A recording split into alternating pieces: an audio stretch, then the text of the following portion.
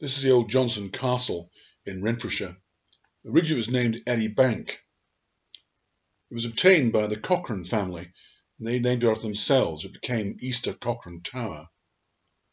However, in 1669 they became Earls of Dundonald, and they sold the property in 1733 to the Houstons of Johnstone, who in turn changed the name to Johnstone Castle, named after their original property. It's a 16th century tower which has 3 stories. Originally it was an L-shaped building. The structure to one side had its roof heightened. You can still see the scars, if you like, in the stonework. The tower has been much altered. There were extensions in 1771, and in 1812 it almost vanished within a castlellated mansion house that was built. This in turn was demolished in the 1950s, apart from the section that was the original tower. It has a very unusual number of different window designs, some of which have been bricked up. There are also arrow slits.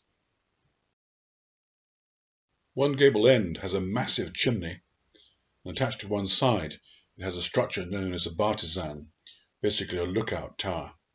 It's a cylindrical structure, and next to that there are the remains of an armorial panel which at one time would have held the coats of arms of the family.